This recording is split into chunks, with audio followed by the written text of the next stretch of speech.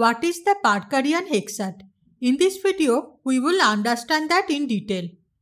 The Parkarian Hexad is a model in information security that was proposed by Don Parker in 1998. The Parkarian Hexad model consists of a set of 6 attributes. They are confidentiality, integrity, availability, authenticity, possession, and utility.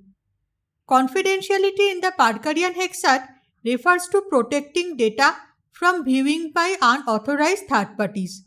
For example, we need to maintain the confidentiality of our financial records.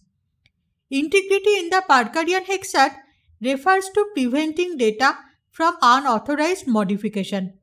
For example, when a sender sends an important message to a recipient, no unauthorized third party should be able to modify the message. The message should be complete and in intended good order.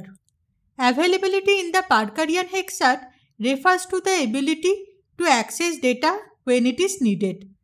For example, we need to have backup copies of important files so that if the original copies of the files are not available for any reason, we can recover the files at any time. In other words, the important files are available anytime we need them. Authenticity in the Parkarian Hexad refers to the veracity of the claim of the origin of the information. Authenticity ensures the data in question is attributed to the proper owner or creator.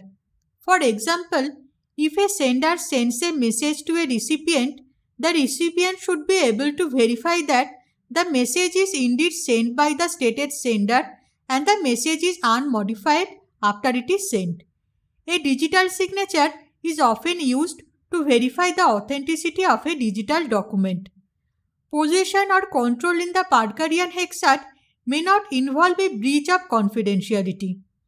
For example, let's say a media containing some data is stolen. Now, it is a loss of possession or control.